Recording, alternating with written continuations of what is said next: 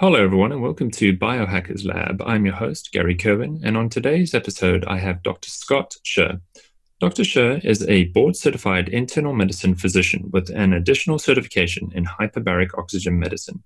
He works as an integrative HBOT, or hyperbaric oxygen therapy physician, in San Francisco, and has a special interest in its use for traumatic brain injury and stroke. Dr. Sherr also uses an integrative approach to hyperbaric care, using targeted lab work, diet, and supplementation to further advance HBOT's ability to heal. Scott, thanks so much for coming on for an episode for today. Thanks for having me, Gary. I appreciate it. Yeah, so the whole topic today is going to be about hyperbaric oxygen therapy, or as I said a little bit earlier, HBOT. It might be easier to say that sometimes. And yeah, HBOT. you're going to... That's the other way we say it. All right, so HBOT. I'm going to get into the lingo here. And yeah, I want to introduce everyone to what is this concept, when would you use it, application, benefits, side effects. So yeah, we're going to deep dive into it and try to condense this all into an hour for anyone listening. So my first question to you is then, how would you explain what is HBOT, or hyperbaric oxygen therapy? Yeah, it's the way to start usually. So I love how you pronounce the H's, by the way. It's like the breathy H comes from the UK. So yeah, HBOT, HBOT, hyperbaric medicine, hyperbaric oxygen therapy. Those are all ways to describe what we're talking about here. And it's relatively simple, actually. So the technology itself was actually invented in the 1600s by just doing a very easy thing. You seal a room, like a steel room chamber, seal it up so no air goes in or out. Either you suck air in or suck air out of a chamber, or you push air into a chamber, just with like an organ bellow, if you can imagine one of these old organ bellows. And that's what they described as either a hyperbaric environment, HYPER, or HYPO, hypobaric environment. Okay, and that basically means we're changing atmospheric pressure. So that's a little bit of a history. It's like a clergyman from the UK, actually. His name was Henshaw, that did all this. But so in a hyperbaric chamber, we're just doing two things. We're increasing atmospheric pressure, and we're increasing the amount of inspired oxygen that you're breathing. And so the way I like to think about atmospheric pressure is relatively simple. Most of what we're doing in the chamber is simulating the pressures that you would feel if you were under a certain amount of seawater. Okay, so if you're under about 33 feet of seawater, you are at what we call 2 atmospheres of pressure. It's 1 atmosphere at sea level, 2 atmospheres at 33 feet of seawater. Now, above you, if you're 33 feet below the sea, you're going to have a lot of water above you, and water is very heavy. And that's what we're talking about with pressure. So the pressure itself is because that water is so heavy. Now, you don't feel like the water is heavy because you're weightless in it, but if you carry a bucket of water, you're going to feel that heaviness, obviously. And so we're actually simulating that atmospheric pressure increase inside of the chamber using a certain amount of seawater equivalent. So simulating that. So number one is increasing atmospheric pressure. The second is increasing the amount of inspired oxygen that you're breathing. Now, at sea level, it's 21% oxygen in the air that we breathe. And the rest of it's pretty much nitrogen. If you live in a city, you're getting some carbon monoxide and some other shitty gases that are coming from gasoline fumes, et cetera. But mostly nitrogen. Now, if you take out that nitrogen and you just add oxygen to it, which is what we're doing in the chamber, now we're increasing the amount of inspired oxygen that you're going to breathe.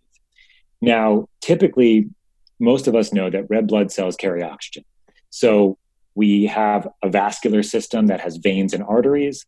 The arteries bring oxygenated blood from the heart through the rest of the body, and then they go into smaller and smaller blood vessels until they reach the veins, and then the veins take blood that's deoxygenated and bringing it back to our lungs to get oxygenated again by way of the right side of our heart, basically. And so when it goes to the right side of our heart, to our lungs, we take a breath in. That oxygen that's in the air that we're breathing, typically 21%, gets stuck on the red blood cells in the hemoglobin molecules, 4 hemoglobin molecules per red blood cell. Now, our bodies typically do a very good job, as most of us know, using the oxygen in the air and creating enough oxygen carrying capacity to really do everything that we need to do. as long as we have normal lungs, basically. But what's happening in a chamber is that we're increasing the amount of inspired oxygen. So instead of 21%, you're getting 100%, and you're also pressurizing that oxygen at the same time. So all those red blood cells they're pretty much already saturated with enough oxygen at sea level already. So if you do a pulse oximeter on your finger, 97%, 100%, you'll usually see the reading. There's not a whole lot more sites to really bind oxygen. So the ways you can increase oxygen carrying capacity are by increasing the number of red blood cells in circulation.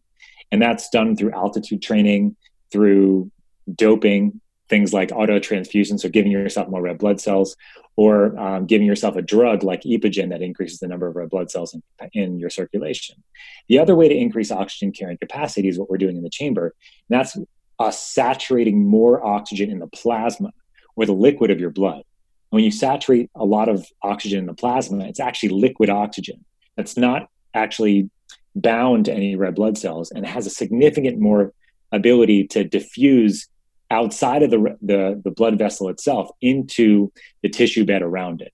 So that's a significantly more potential to oxygenate your body.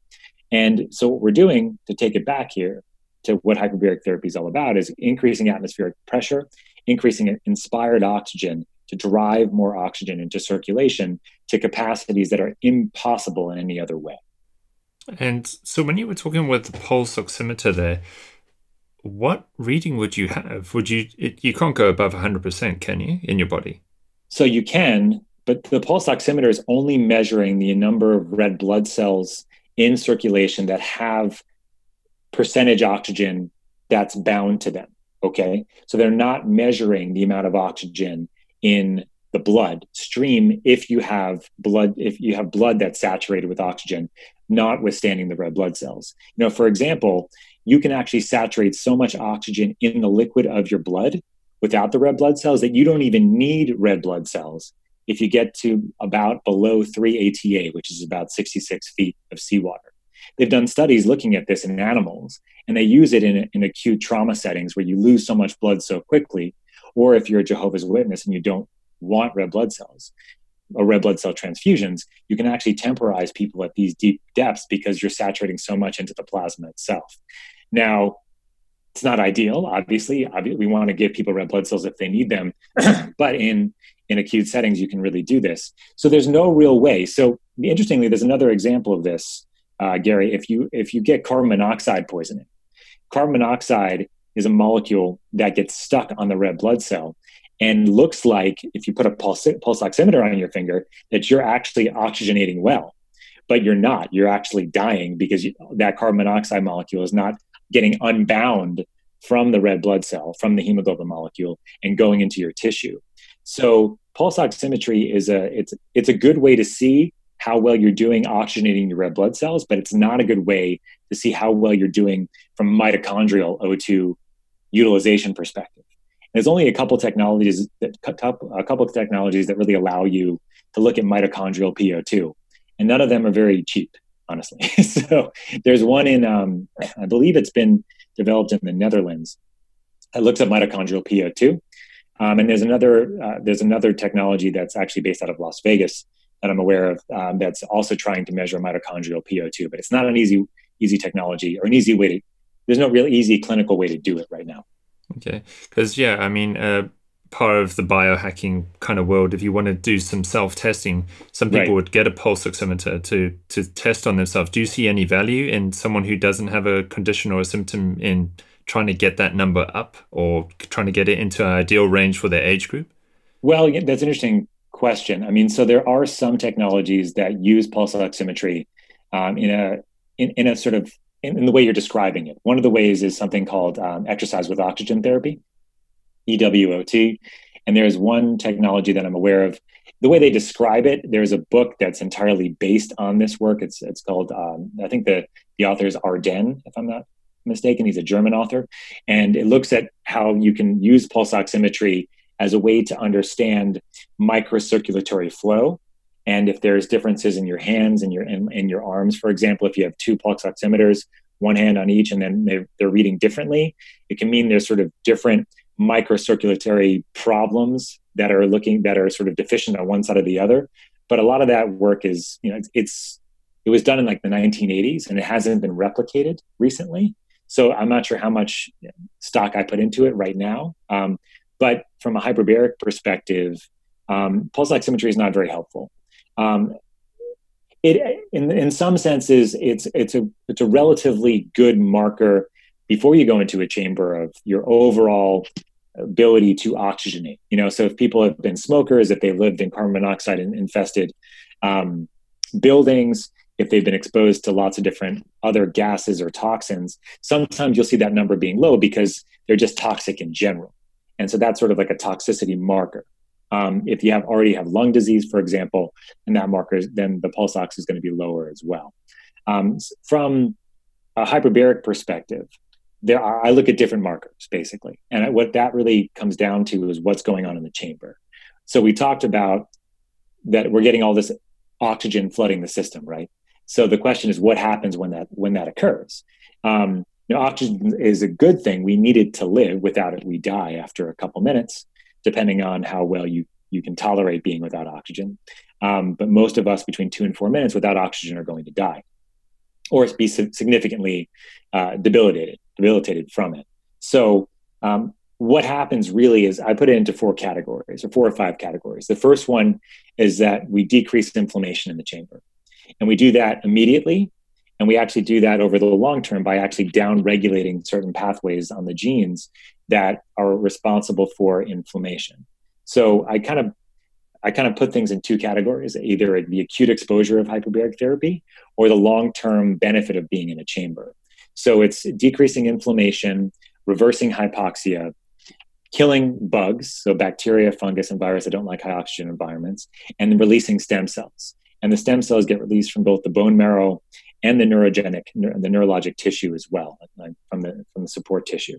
So, and it does those 4 things in both the acute setting and also the sort of long-term, more protocol-driven setting as well. So there's the acute oxygen exposure, and then there's the oxygen exposure that's more of an epigenetic exposure on the DNA itself. So epigenetics meaning the oxygen is actually causing an expression and suppression of various genes in the DNA that are manifesting in growth and healing. So in the end, what we're doing is healing wounds in the chamber, and we're basically regenerating, revitalizing, and optimizing the system overall because of what's happening in the chamber. Now, oxygen itself, if you take it even further back, is an oxidative stress. I'm sure you know what oxidative stress is, Gary. Oxidative stress is something you get from exercise. It's something you get from infection. Oxidative stress it's sort of a universal mechanism, universal insult to the system, let's call it, where the system either can rebound and get better or get more optimal, or if the system is already toxic and cannot tolerate that oxidative stress, can actually deteriorate. So you can measure people's oxidative stress levels. And this is something that we can do in the chamber, because we know the first 3 or 4 treatments are going to cause a rise in oxidative stress. Oxidative stress is the way actually you have that epigenetic change, that you have those long-term benefits in the chamber. But if you don't have the mechanisms, the machinery on the cellular level to really harness, sometimes what can happen is that the system can break down over time instead of getting better or getting more optimal. Like exercise, if you have the ability to oxidate your body, to stress your body can then recover more strong, more robustly than it did before. And this is because in a hyperbaric chamber, you're having a reactive antioxidant surge to that oxidative stress that we're giving to the body. So it's important to always think about, in my mind, how healthy is somebody before they go into a chamber if we're looking for long-term benefits. Now, if there's an acute need to go into the chamber, there's ways to sort of, to throw the kitchen sink in the sense of making sure that you're protecting from an over-oxidative load. But from a long-term maintenance or a long-term protocol perspective, it's really important in my world and in how I treat patients that you look at that oxidative stress capability initially as well. And you can measure that over time. Yeah, because that's already got me thinking there that, as you mentioned, so the benefits there is it's anti-inflammatory, gets more oxygen into your tissues, kills Right. bad bugs, and there was what was the fourth one again? Sorry. Releases stem cell That's, release. so, but now that with the oxidative stress question, if someone is quite sick, Hmm. would that disqualify them at a certain stage from being able to go into the chamber because then they aren't able to handle the oxidative stress because they are that sick? Well, it's a really good question. And over the years that I've been practicing, the most common example that I can give you is somebody that has Lyme disease. And so Lyme is a really significant sort of deregulating bug, right? It really does make people quite sick, and they have lots of inflammation. They have lots of oxidative stress. And what I initially was realizing when I first started going into hyperbaric medicine is that if somebody is really sick and they get into a chamber, very often they won't benefit from being in there. What we do try to do sometimes is try to protect them as much as we can with antioxidants, with good detoxification mechanisms or detoxification therapies, protocols, whether it be sauna, cold, colon hydrotherapy. I mean, you name it. But what I've realized over the years is that the best case scenario is that you have somebody go into the chamber when they've already sort of created a foundation of health as best as they can beforehand, even if they have Lyme, even if they have an autoimmune problem, even if they have, chronic mold exposure or chronic infection or whatever. What I've gravitated to over the years is really trying to harness the power of hyperbaric oxygen therapy when I know it's going to be the most benefit. So I don't typically recommend people go in there when they're very, very sick without doing some of this foundational work first. And what that foundational work really looks like in my world is something that I've been getting more involved with over the last couple of years. And it's sort of a cousin to functional medicine, but it's even a little bit different than that. It's called health optimization medicine. And health optimization medicine is a foundational approach to health founded by a colleague of mine. His name is Dr. Ted Achacoso.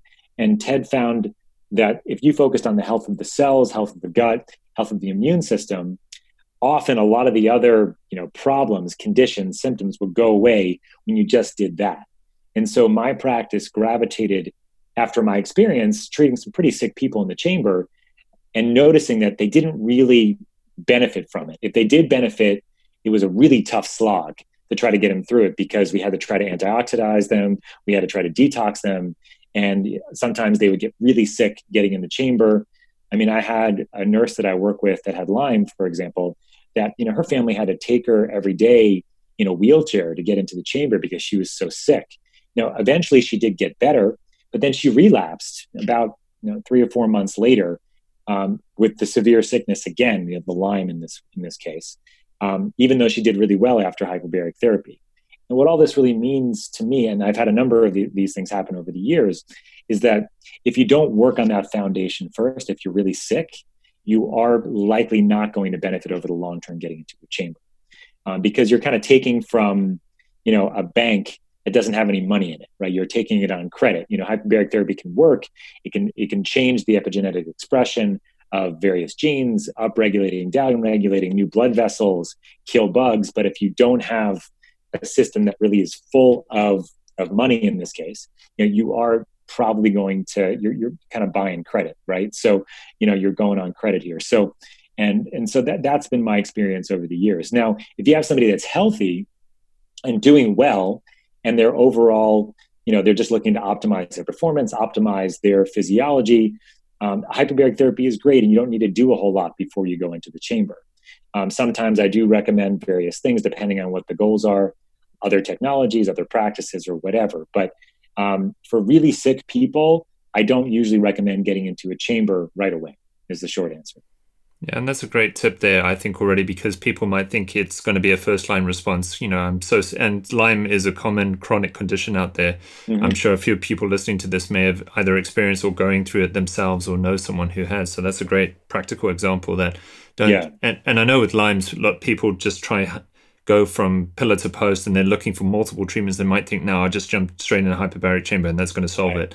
But as with anything, there's a clinical decision that has to be made here, and just to see if you're going to be at that point. And that's where you said with your integrative approach that you're going to use lab work and other markers to say you now are at a suitable place to go into the chamber? Right. I mean, we can always help and supplement if we need to with antioxidants before the chamber, making them ketogenic as well. So I can give ketone supplements or MCT, for example, before they go in. And that does protect from oxidative stress. So we will do that in patients that are very sick. We'll also do that in patients that are very not sick because that's also going to make them feel better.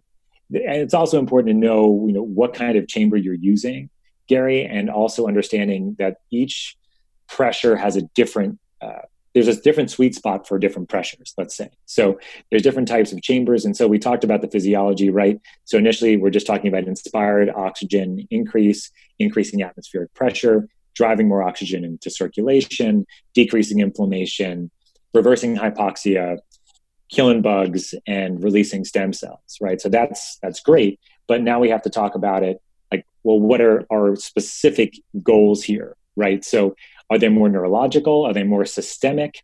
And so when somebody comes and talks to me about hyperbaric therapy, they'll always ask me, because that's the most commonly known, is like, oh, can I get a chamber in my house? Can I use this? And will that be enough for me? And so the answer is, it depends. The chambers that are home use, soft chambers, only go to 1.3 atmospheres, which is about 23 feet of seawater. And they are not chambers that I recommend if you have a systemic issue, if you have autoimmunity, if you have a complex medical problem, if you have lots of infection floating around. I don't recommend them. The chamber is really, the 1.3 chambers are really probably best for people that are sort of optimal performers already, or they're looking at sort of neurocognitive related conditions, because that's where we think the 1.3 to 1.75 or even to 2.0, that treatment range, which is about 23 feet of seawater to about 33 feet of seawater, equivalent in pressure, that's more neurologically focused. So that's where most of our patients with traumatic brain injury are being treated. That's where most of our patients with, if they have neurologic conditions in general, are being treated. The soft chambers are probably good also for recovery types of things, like recovery from workouts, from jet lag, overall cognitive wellness, those kinds of things. But if you really want, more systemic treatment, the 1.5 atmospheres to 2.4 is where that range, and those are medical grade chambers. Those are great. Those are chambers that you can find at facilities. So, in my perfect world, you have sort of like a hub and spoke model, where you have a hub where you have the medical grade hyperbaric chamber that goes from 1.5 to 2.4. The deeper you go, the more stem cells you release, by the way. The deeper you go, the more blood vessels that you can create systemically. The deeper you go, the more inflammation you can downregulate systemically.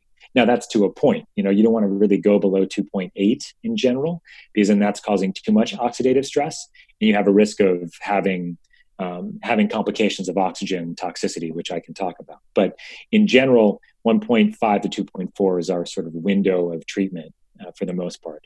And systemically, it's 2.0 to 2.4 usually. So, and then the nuances are various, of course, and that's where the N of 1 and the biohacking kind of come in the sense of what is a personalized treatment regimen for you. But the key also, other than the chamber type, is also to know what is your goal. Like, do you have a short-term goal? Like, are you just trying to recover from an injury? Are you just trying to recover from something that happened a couple of days ago? Or is this something that's been more ongoing for a longer period of time, that you have had, 30 years of X or 10 years of Y, or, and then when that happens, just like, Gary, you can't expect 1 or 2 treatments is going to be the answer for you, right? Or even one modality for that matter, right? So it's about understanding where you are and sort of meeting that person there, and then creating, in my world, an integrative plan to help with the, just cultivating health in patients, right? And helping recover whatever it may be. Yeah. And, I love it there that you explain those numbers too, because what that gets thinking in my mind is then we got to think of systems. So as you said, the lower the pressure, it sounds like it's good for the neurological system. Right. But maybe the deeper you go, that's when we hear about people going into hyperbaric chamber for bone healing. And right. depending on what system in your body you're looking to influence, may determine how deep you need to go into the hyperbaric chamber. And then I guess the factor of duration, frequency, like the clinical prescription as to what's best for your situation. Right. Yeah. Duration is usually between 60 and 120 minutes in a chamber. And frequency is usually, so it depends, but usually it is successive days in the sense that it's, Monday through Friday for the weekends off and the weekends off between kind of thing. So for 20, 40, sometimes even more treatments, if you have a long-term issue, symptom, condition that needs to recover. So for example, somebody that's had a traumatic brain injury or a stroke, if it's been 3 months or so after that incident, typically it's a 30 to 40 treatment regimen where they go Monday through Friday with the weekends off for that period of time. So it's 2 months kind of thing. And the reason for that is that when I talked about decreasing inflammation, reversing hypoxia, stem cell release, killing bugs, that's working long term by creating that epigenetic change on the DNA, so expression and suppression of various genes that allow what I like to call the scaffolding of our tissue to regenerate, right? The new blood vessels, new stem cells that are creating those blood vessels, and also new connective tissue, new supportive structures. And so you're recreating that scaffolding of tissue that's been injured. And that takes time. It's not something that happens with just 1 or 2 treatments. Now, on the other end of it, if you've had an acute stroke or you've had an acute traumatic brain injury or acute trauma, even a surgery or even acute, injury like an ACL tear, for example, okay? What we're really looking to do in the chamber is just synergize with the body's own healing process and make it happen faster. So I have athletes that are coming in, and I have patients that have had plastic surgery and they don't want to have raccoon eyes for 10 days. They want to have it for 5 days, so we can do that in the chamber. We can heal, we can synergize with the body's own healing process and happen, depending on the person, between 30 and 70% faster than the body can do on its own. That's fantastic. In my country, the insurance companies are never going to cover that because you're going to heal either way. But it can be very important for somebody if they're an athlete or they just don't want to be laid up for 6 months. They want to be laid up for 3 months, so that's a significant amount of time back to work, back to, traveling or whatever it is that they're doing, weekend warrior, whatever.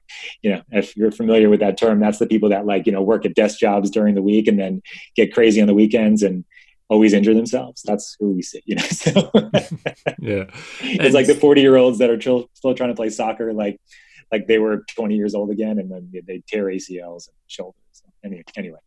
Yeah, and what's really popular nowadays is cycling. So suddenly, as you said, you suddenly get that cycling bug when you go to a certain age group, and then weekend warrior, do racing, hurt yourself, fall off the bike. Right. Yeah. So it's funny. I talk about this with some of my racing buddies. The soft chambers, like I was talking about, are portable. They're more neurologically focused, but I do think they also have some ability to help with injury recovery, and also sort of like the regular sort of muscle aches and pains that you get from working out hard, because they're going to help with blood flow and they're going to help with lactic acid washout probably too. On one end. On the other end, on the other end of it is they help oxygenate the system, right? So you are going to have more oxygen in circulation. We talked about oxygen carrying capacity. So if you can potentially get into a chamber and then go and do your race almost immediately afterwards, you have that oxygen circulation for about an hour or so afterwards too.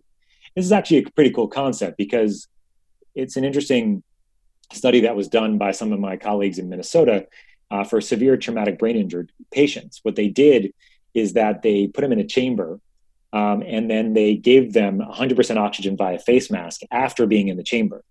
And so they found that when they did that, it was better than just being in a chamber for that 60-minute session, that the body was utilizing oxygen better in the 24-hour period between hyperbaric sessions, better if they put on a face mask afterwards. So what I've been doing with some of my friends and colleagues that are either in the optimal performance world or in the severely injured world is trying to get them to come out of the chamber and then use oxygen via face mask or nasal cannula for whatever it is they need to do afterwards. So whether that's rehabilitation, physical therapy, occupational therapy, speech therapy, or if it's more mental, sort of multitask performance related activities, tasks, etc. because there's been some interesting studies that have actually shown that hyperbaric therapy does increase multitasking ability. It does increase frontal lobe executive function ability. So retrieval of long-term memories from the hippocampal area into the short-term memory and vice versa, getting things into long-term storage. So I'm always looking for ways how you can optimize that, of course, right? So, and that's why I pair as much as I can, being inside the chamber with also external oxygen stimulus if I can. If I can't do that, at least trying to use that post-treatment period for some of these tasks, whether it might be anything that I just mentioned. And even before that, even inside the chamber, you can also look to see what kinds of things you can do in there, depending on how big the chamber is. If you have a single person chamber that you're kind of lying down in, it's not that easy, of course, to do a ton of stuff. But you can do if you've had a brain injury, for example, or a stroke, you can sort of work on your finger nose, you can work on your coordination, things like that, which I'll have people do. I'll have people count, if you've heard of serial sevens, like it's a serial 7 task is starting at 100 and subtracting 7. You can do those kinds of little things. And but if you're in a different type of chamber called a multi-place chamber, where you have multiple people in a chamber all together. These are mostly in hospitals, but even outside of hospitals, you'll find some of them too. You can have people go in there and do more physical therapy kinds of things as well. So you can do lots of. It's a lot of fun. All the things you can think about doing, but it's also important you try to quantify all this stuff too, of course. So I always get excited that you can do all this stuff, but let's start with one thing, if we can, and then try to work up from there. And that's how the protocols work too. We usually start at one level, and then we see how people are doing, and then we can sort of either go down or go up a little bit, or depending on how they're doing as well. Yeah, so just to revisit what you just said there, so there's a benefit to doing hyperbaric oxygen therapy, and then as you've come out the chamber, then putting on an oxygen mask and actually exposing yourself to more oxygen post-chamber. Right. Yeah, that looks like, especially if you're looking at doing something specific from either a rehabilitation perspective, a cognitive task perspective. So there absolutely looks like there is a benefit to that. Absolutely. Yeah. But even without having the oxygen available to you when you get out of the chamber, it still looks like, that's still a very good time to start really thinking about optimizing whatever you're looking to do in the chamber, outside of the chamber once you finish. So like I said, if you're coming in there because you have an ACL injury or you just had a knee replacement, you want to try to do some of that therapy if you can in the chamber, but right afterwards, whether you have oxygen available to you or not, you should be trying to do flexibility outside of the chamber afterwards. You should be trying to do, whatever it is that you're doing to rehab right after you get out. Yeah. And with the stroke, what you mentioned, that is such a common condition in the world and only growing. So I can imagine you're trying to do mirror neuron exercises inside there. But right. And I try to get them ketogenic too, by the way, if I can, because what I've found is that it optimizes blood flow in some capacities, it seems to. We don't really have a lot of data here. My colleagues in Florida, Dom D'Agostino and his lab down there, they have some initial preliminary studies that look like that if you're ketogenic, you have more blood flow to areas that have tissue injury, whether that be like a diabetic foot ulcer, which is a condition we treat in the chamber, or we think probably like a traumatic brain injury or a stroke. Because what happens if you have a TBI or a stroke, especially in the acute setting, there's going to be a lot of inflammation there, right? There's going to be a lot of swelling, hopefully not too much swelling, but hyperbaric therapy can help decrease swelling, decrease inflammation, because it actually, interestingly enough, it actually constricts blood vessels, which you would think would be a bad thing, because when you constrict a blood vessel, you're going to get less blood flow through that blood vessel. But if you have a blood vessel that's injured in the acute setting, you want that blood vessel to be constricted down so it doesn't leak a bunch of stuff into the tissue, causing inflammation to be even worse. What actually happens in a chamber, because we talked about all that blood that's being saturated in the plasma itself, the net is, even though that you've constricted the blood vessel, you can actually get more oxygen to tissue because there's so much oxygen in plasma already. So the net is that you're still getting more oxygen delivered, despite that blood vessel being slightly constricted. That being said, I have paired hyperbaric therapy with other vasodilatory types of stimuli beforehand to help with and to overcome if you don't have like an acute, trauma where there's swelling and, acute inflammation. some of those kinds of therapies, things that you're probably familiar with to a significant degree, but like cold. So cold thermogenesis, whether it be like a cold tub or cryotherapy, you're going to have a constriction of your blood vessels when you're in the cold, but then you have a reactive vasodilation. So you can use that vasodilatory response, go into the chamber, and you're going to get better microcirculatory flow of oxygen because you've opened things up and there's going to be less constriction in the chamber itself. So I've paired it with cryo, with cold, from a tub, for example. We also look at, like something like niacin, for example, right? Niacin it causes a flushing that most of your listeners probably know about. But so niacin flush is basically causing vasodilation of blood vessels. And so, have you ever had the niacin flush before, Gary? Definitely, yes. Yeah, so it's not very comfortable, right? But you can actually use that as a way to help get more oxygen to the microcirculation. There's other technologies that I use as well. There is pulsed electromagnetic field technology, which there's lots of different types and varieties, but that also helps with microcirculatory flow. So we've been experimenting more with that and how it can help get more oxygen to your tissues in facilitation with hyperbaric chambers. What else? There's lots of other technologies that I try to use, either paired with hyperbaric therapy before or after. Another one, just to mention, and I'm rambling, but is neurofeedback. For example, so if you're really looking to retrain your brain, there are now portable neurofeedback technologies you can bring inside a soft chamber. So we're talking about those soft chambers again for like neurocognitive optimization. You can use neurofeedback in there to help retrain your brain while you're in there because you're getting more oxygen. So again, I think I mentioned in the beginning, that oxygen's in your blood vessels because we have so much more in there. It's now diffusing outside of that blood vessel to a more significant degree. So you have this increased oxygen diffusion. It's just like osmosis, right? More oxygen is going to where there's less oxygen, and it's getting further into the tissues. So if you have a TBI, a brain injury, any other neurologic insult, even Parkinson's or Alzheimer's, we're seeing this now too. You can see how the brain, when you retrain it under oxygenated conditions, just functions better. And so we're using this now clinically. But the one thing I want to say, I keep talking. One more thing I want to say about that is that, that hyperbaric therapy in these cases, most of these cases, especially if there's been an injury that's been longstanding or an ongoing condition like Alzheimer's, for example, or Parkinson's, it's not just about being in the chamber again. I can get them ketogenic. I can put them on a low carb diet. That's just sort of one thing, but hyperbaric therapy is going to be a synergizing tool here. It's not going to be a cure for Alzheimer's or Parkinson's. I just want to make sure I'm clear about that.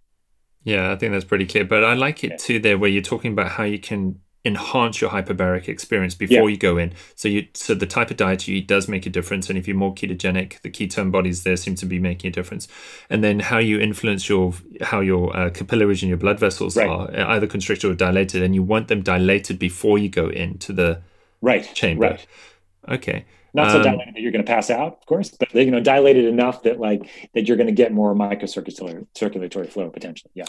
And you were talking about using cold thermogenesis and then getting the reactive dilation. So exposing yourself to cold, constricting, and then maybe 30 minutes afterwards, the cold, then you're dilating enough.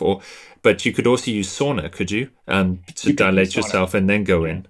But I, in general, recommend sauna afterwards because it's more of a detox kind of thing. So versus the cold tends to be less detoxifying in some capacity. So there's no right way to do this. In general, I've just found it's difficult to go into a sauna and sweat and lose a lot of water and then go into a chamber because it's just, you don't get to, you can drink water in there, but you can't really pee because you're in a chamber. So it's a little bit more difficult. That's the same thing with IVs and things like that. We talk about using IV vitamin C, and I use other IV formulations for the chamber as well, sometimes as an antioxidant boost if they have high oxidative burden, for example.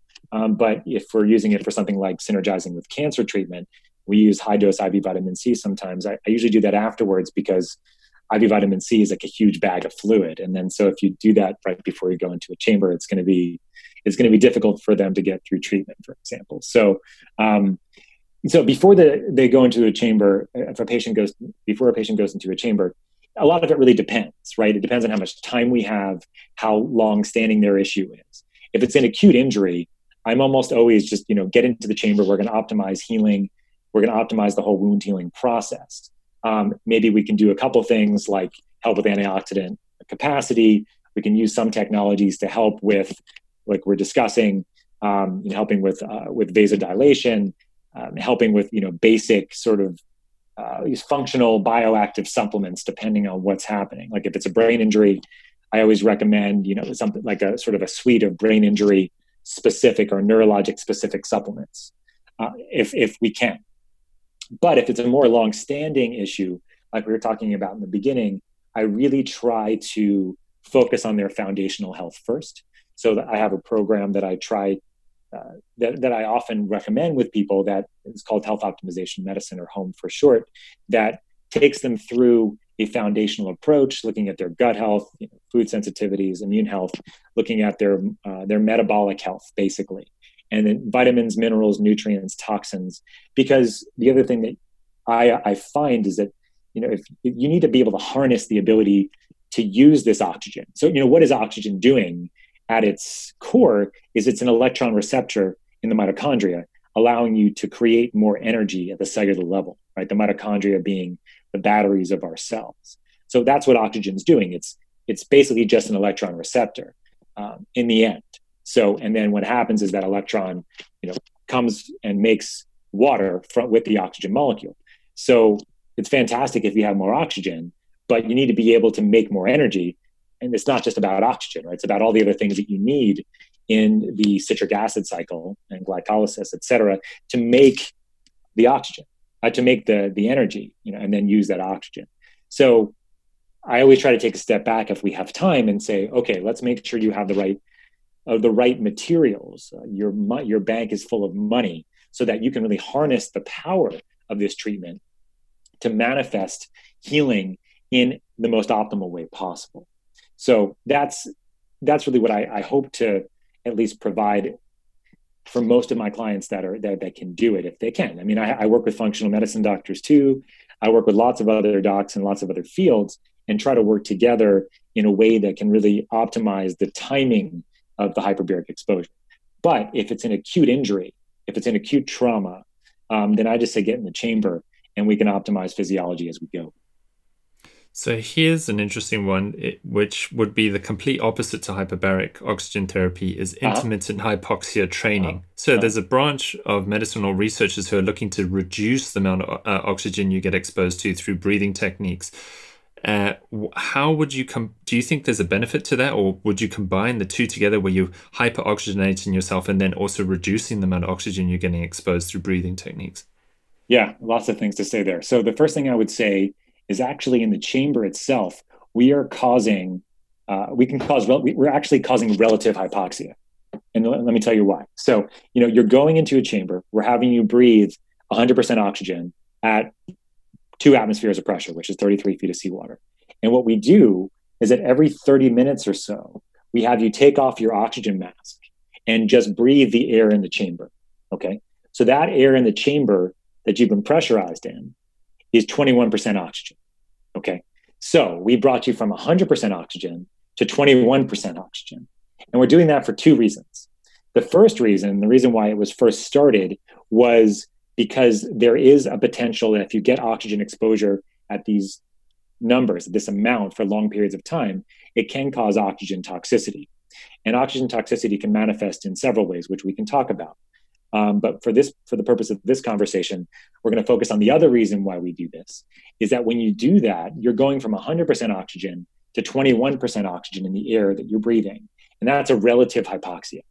That relative hypoxia stimulates the same things that would be stimulated if you were in a hypobaric, HYPO, or a low oxygen environment, like a mountainous environment, for example. And those same things get stimulated. So what that means, so you get new mitochondria, you get new blood vessels, you get inflammation downregulation without the potential that you're going fully hypoxic, so that you're in altitude, for example. So one of the reasons why I think hyperbaric therapy is so effective it doesn't have as much of a downside to intermittent hypoxia for those who are not well to start off with. Is that because you're at a relative hypoxia, but that hypoxia is actually 21% oxygen in the chamber. Okay, so that's the first thing I would say. The second thing I would say is that I do think intermittent hypoxia for those that are relatively healthy can be a good thing, because it does the same thing as I'm talking about here. But it also probably works faster in some ways than doing relative hypoxia at hyperbaric environment pressures. So the relative hypoxia of going on an exercise bike and breathing 15% oxygen versus 21% oxygen, and then breathing 21 or even 100% oxygen, there is probably some significant physiologic benefits to that, because you are changing the oxygen dissociation curve from a hemodynamic perspective, or from a it's not hemodynamic, there's another word, but anyway, from the physiologic perspective. And so I do think that there's some benefits to that. So it really depends on what the person's goals are, and also how healthy they are to start. Now, sometimes what I've done is that somebody goes through hyperbaric treatment with me in the chamber, and then they do intermittent hypoxia on a bike, for example, to help modulate or simulate similar kinds of physiologic shifts from a hyperbaric chamber. Because I do believe that there probably are there definitely are similarities between the two. I just think the intermittent hypoxia, when you go below 21% oxygen, is more inflammatory in general than the inflammation that we see with relative hypoxia at hyperbaric pressures. So it really depends on the person, is what it comes down to. But I do think it can be beneficial. Okay, yeah. I mean, because that was the one topic that came up. I was speaking with some a previous guest who talks about, the different breathing techniques, like the Wim Hof breathing technique, or a lot of those. And it was about intermittent hypoxia training. So saying that should we train our bodies to be better at less oxygen levels? But in this case, we're kind of we're trying to get it better at higher oxygen levels too. Right. So. It's interesting. Yeah. I mean, I definitely have a lot of colleagues that do Wim Hof and other breathing techniques where you're looking at sort of the intermittent hypoxic exposure. I think it's good to a degree, but I do worry over the long term that it is causing, over the long term, potentially inflammation, inflammation that may not be it might be difficult for some people over a long period of time to tolerate. So, but I think if otherwise you're healthy, I think it could be a great thing for sure. But I do worry about the intermittent hypoxia over a long period of time. And so, one of the things that the Wim Hof guys and Wim Hof himself will talk about is how you stop breathing, you hyperventilate, you blow off a bunch of CO2, and then you do exercise and things like that. And then you take a deep breath in. I think what that's doing is similar to what's happening on a bike. For example, when you're basically making yourself hypoxic and then you're bringing yourself back to normal oxygen, you are changing that oxygen dissociation curve. So more oxygen is going to flood the tissues. So I think that's a good thing. And I do think that's why there's been a lot of benefits for a lot of people that are doing these breathing techniques. And, some people will ask me if they can do it like Wim Hof in the chamber, for example. And I tell them absolutely not. Don't, please, because I don't want people holding their breath in the chamber. Because the reason why we breathe is because of CO2 retention, not because of oxygen. So in the chamber, people can forget to breathe, let's say.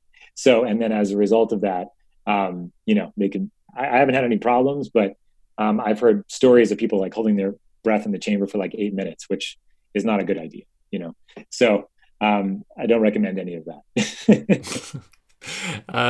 You touched on a topic earlier about cancer. I would be interested to know then. So, I mean, again, we said how prevalent stroke is, but of course, cancer is one of the most prevalent conditions out there.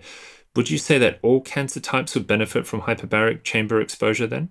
This is a lecture in itself, my friend Gary here. But what I like to say initially here is that hyperbaric therapy is not a treatment for cancer. Okay, it is a synergistic approach to other cancer treatments, and there's about 5 different ways that hyperbaric therapy is used in cancer.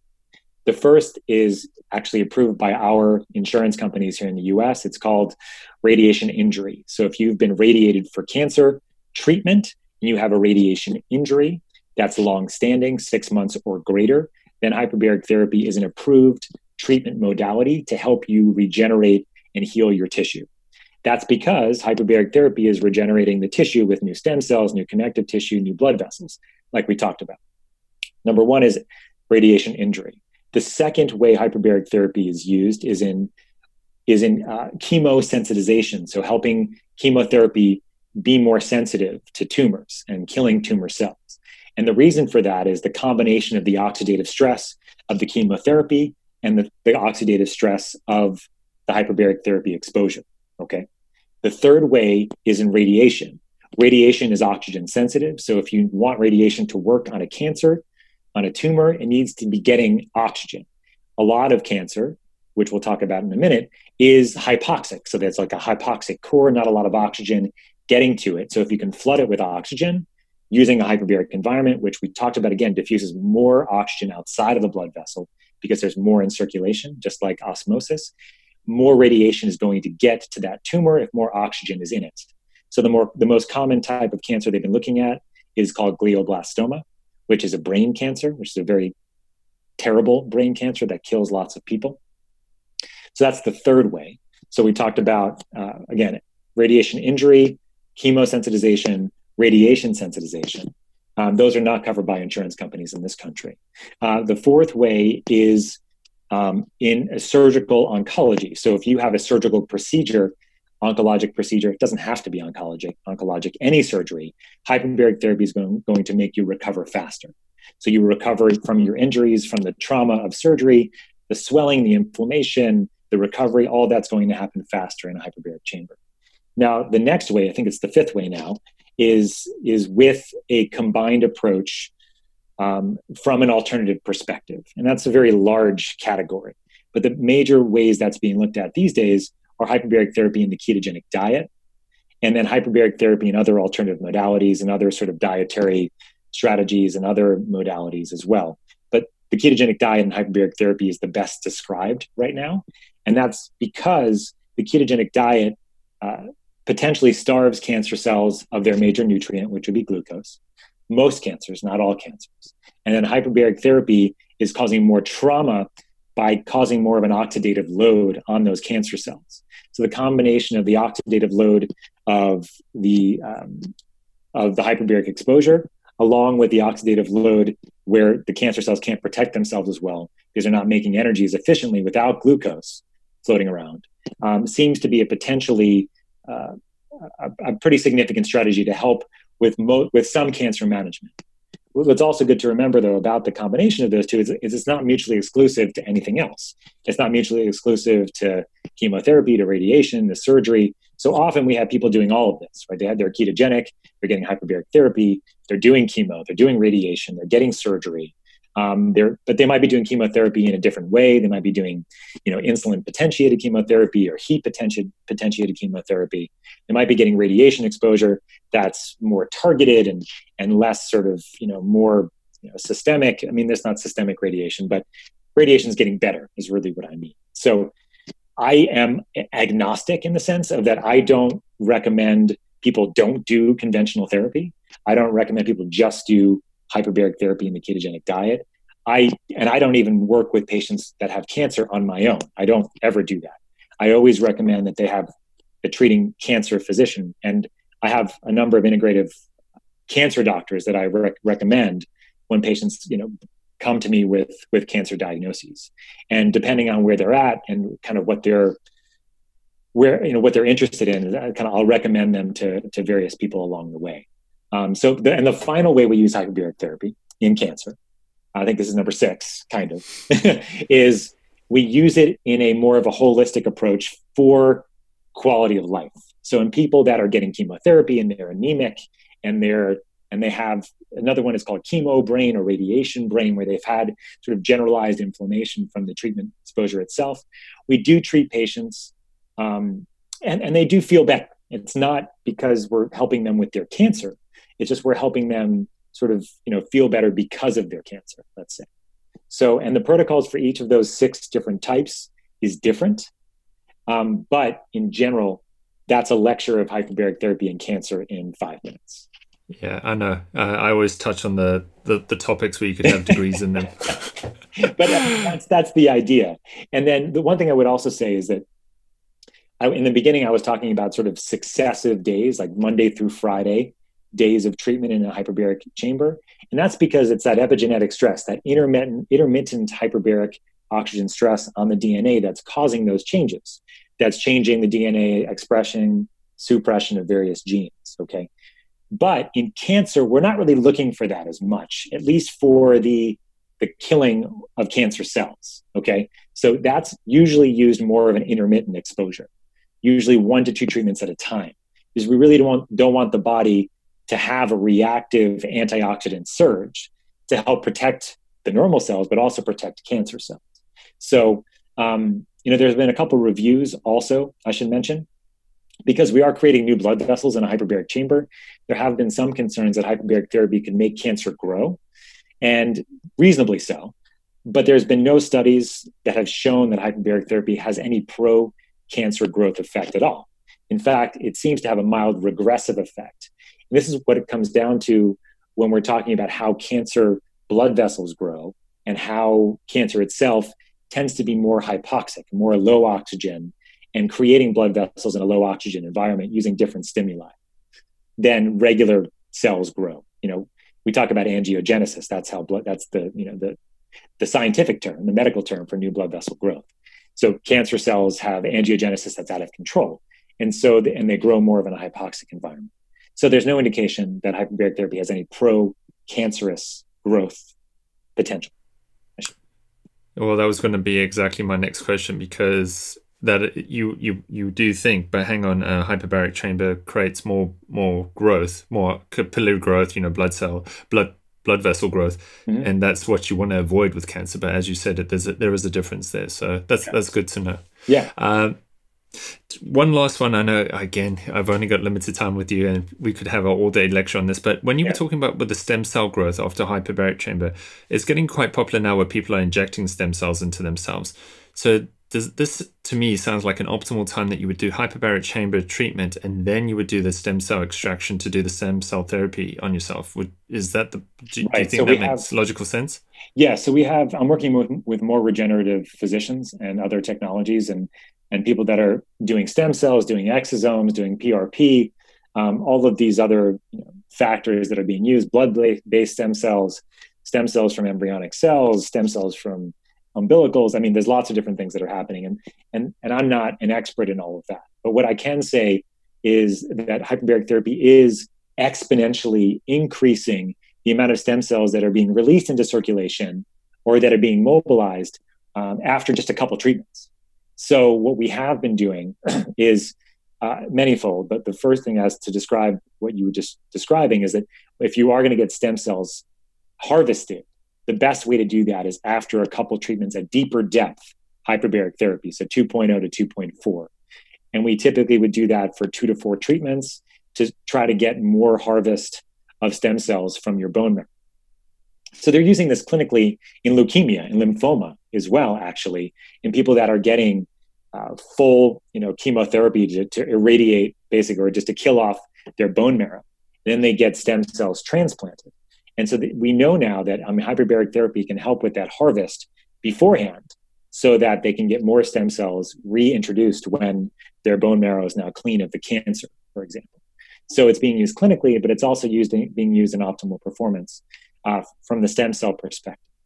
We also know that hyperbaric therapy tends to make stem cells go to areas where there's inflammation or injury. So we think that even after stem cells are re-injected or reintroduced into the system, that hyperbaric therapy can help those stem cells work better in the areas where they need to go or where the objective is for them to work. It's also being used in PRP. So PRP is obviously platelet-rich plasma and has all the growth factors that allow the tissue to try to heal itself. We think that hyperbaric therapy is also helping with that process, creating the stem cell mobilization to bring stem cells from our own body to those areas where there's injury, and then help, again, heal that tissue as well. So we have lots of athletes that are coming in after PRP and after stem cells and helping, with the healing process in that capacity as well. So some of the other pieces like the exosomes and V cells and some of these other types of things that are happening, I don't have a lot of experience yet in the chamber with, but they're coming. I would just give you one story. I have a friend of mine. He's become a friend. He had a traumatic brain injury surfing. He's a surfer over here in California, and he did a number of different things to try to help recover. He broke his neck, and he was in a collar. Thankfully, no paralysis or anything like that. That healed, but then he realized that his brain wasn't functioning. Right, he had a really bad brain injury, and so he ended up getting hyperbaric therapy. He got about 85% better. He ended up doing hormone therapy, so hormone replacement therapy related to TBI, and he got about 90% better, 95% better. And then he did stem cells, and he was 100% better. So just to give you a sense that a lot of times it's not just one thing that's going to do it here. It's going to be a number of things that are done, methodically, that can really help. I mean, he was really working on his diet. He was working on his relationships. He has 2 kids and his wife, and he's working on the psychological aspects of having a brain injury, which is huge. I can heal somebody's brain injury, but if they still have the same psychological loops that they had when they first, because they've had a brain injury for months, if not years, and those loops aren't going to change in a chamber. What's going to change is the physiology, but if you still have those cognitive loops, you're still going to have those cognitive loops. And so it's really important that you're taking this on an integrative approach. And so, my world of hyperbaric medicine is an integrative one. So, when I consult with people, like I was saying to you before we started, Gary, like I feel like I'm a conductor, really. I try to meet people where they are and to find them resources to help them.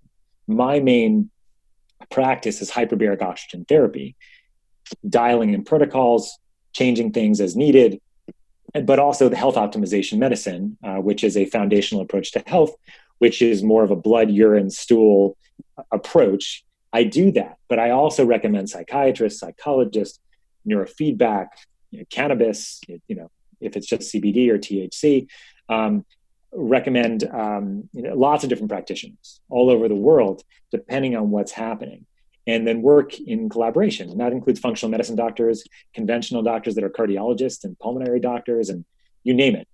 The thing about my training is that I'm a conventionally trained doc, but I also have a lot of respect. My father was a chiropractor, still is.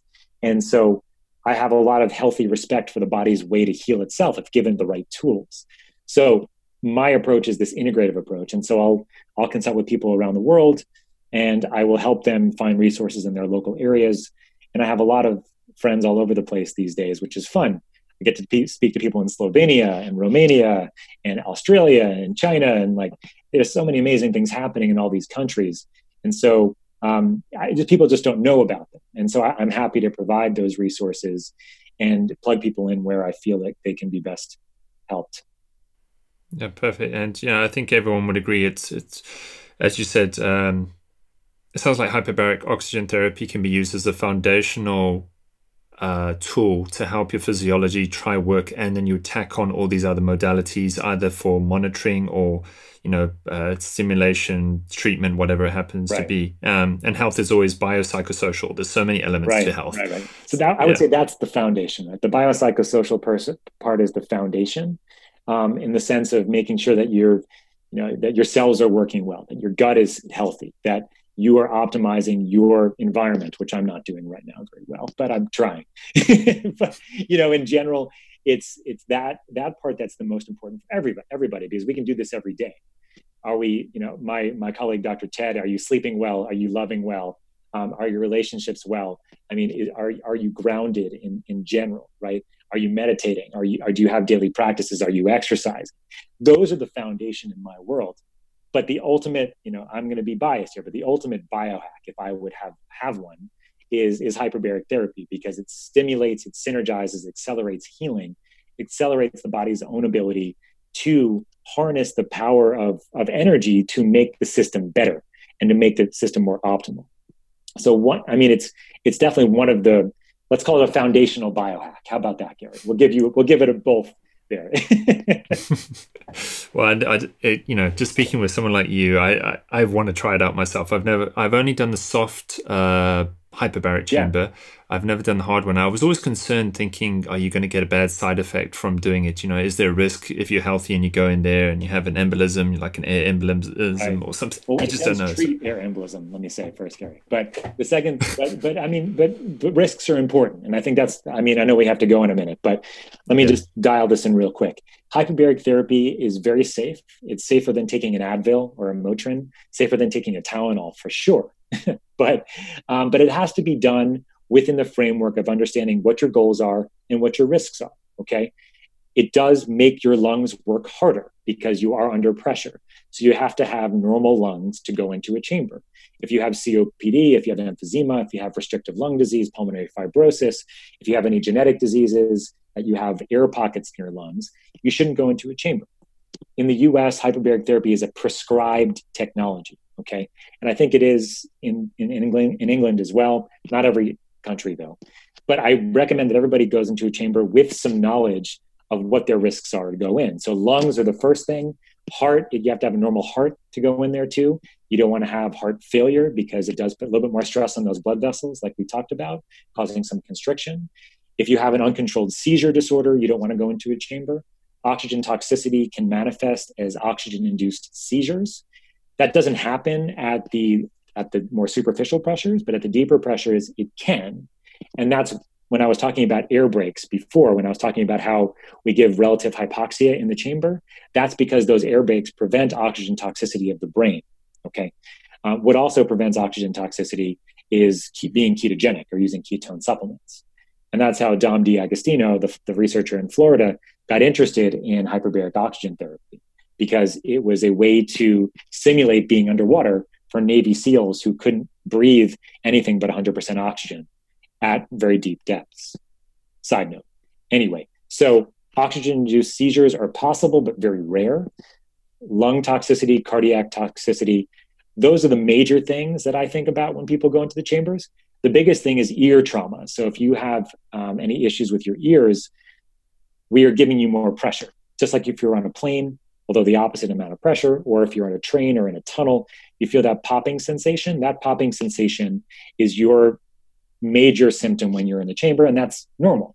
People don't typically have an issue with it. But if you let that pressure build up and you don't allow it to release, then you can get trauma to your eardrums. But in general, Gary, hyperbaric therapy is very safe if it's done just with a basic screening, which actually we're working on providing from an online platform for everybody relatively soon as well. If you want, at the Health Optimization Summit, which is going to be in England, I think in September 14th, 14th September, as you would say, in next month, actually not next month, in September, coming up. Not sure when this is going to be released, but it's coming up. There'll also be some soft chambers there. I'm going to be talking more about this there as well. Okay, fantastic. Yeah, I hope to be at that summit. The lineup looks fantastic. So we're at our time now, and I just want to say thank you so much for the amount of information you've shared in such a condensed amount of time. I found this so informative myself. Really excited to be able to share this with everyone that I can. If anyone wants to get hold of you, follow you online or anything, what are the social media accounts or places that you would recommend for listeners that I can share in the show, in the notes? So my website is integrativehbot.com. So it's the word integrative and the letters HBOT.com. You can also just search my name, Scott Sherr, SHERR, on your favorite search engine, and all my stuff will come up, my lectures, my websites, and things like that. I also have a Facebook site that's the same, Integrative HBOT, just facebook.com/integrative HBOT. I'm also on Instagram at Dr. Sherr, actually at Dr. Scott Sherr. And then those are the major places right now. I have a Twitter that I can't tolerate, so I don't do too much Twitter. But those are the major places. And like I said, I do worldwide consultation and education advocacy. I do speaking events, and I do a lot of work creating an ecosystem where people understand hyperbaric therapy in context, in the sense that it's not the end-all, be-all, cure-all. It is a significant foundational biohack, let's call it, where it can be very, very helpful for healing and very, very helpful synergizing with other modalities and technologies, both ancient and cutting edge, to really help optimize the system. So in any of those places that I mentioned, you can find me and we can talk more, or you can ask questions and I'll try to answer them the best I can. Perfect. Thanks. And I'll put those in the show notes for listeners. Scott, again, I've said it before, but I'll say it again. I really love that interview. That was so informative. And again, I'm so glad I got to have you on the show. Thanks, Gary. Hopefully I didn't speak too fast. If you guys need to go to half speed for me, I apologize. It's my New York upbringing. Sometimes I just go very, very quickly. Have a great day. Thank you.